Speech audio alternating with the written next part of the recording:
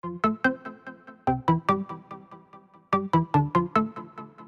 everyone, Tridib from TGT and welcome to another watchOS update video.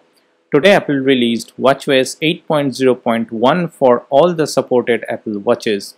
You guys might already know that Apple has released iOS 15.0.2 and iPadOS 15.0.2 as well. I have made a detailed video about iOS 15.0.2. Do check that out after this one. watchOS 8.0.1 is available for all the watchOS 8 supported Apple Watches. So if you have an Apple Watch Series 3 to all the way up to the Apple Watch Series 6, this update is available for you now. It is recommended to be on iOS 15.0.2 or iOS 15.1 Beta 3 along with this update. To find the update, make sure your Apple Watch is connected to your iPhone.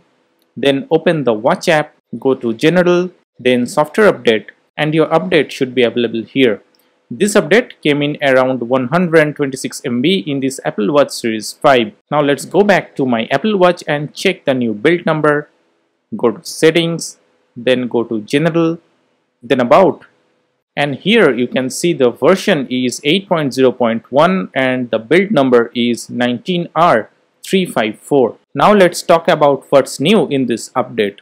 First of all, if you have an older Apple Watch, rejoice guys, this update is going to fix an age-old issue for your Apple Watch, and that is the watchOS update issue.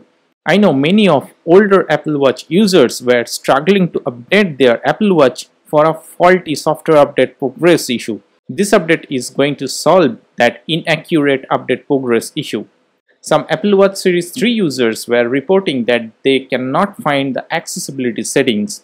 So you go to your Apple Watch, try to find the accessibility option, but it's not there. This update solved that issue.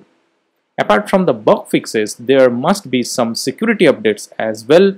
Though Apple didn't mention anything in the release note, in fact there is no release note, but I think Apple has patched the same I/O mobile frame buffer issue which they did for the iOS update.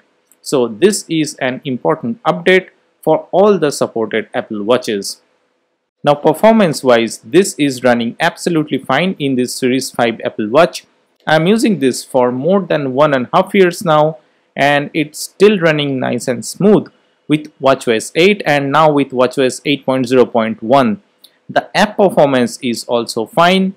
Let's check the battery health.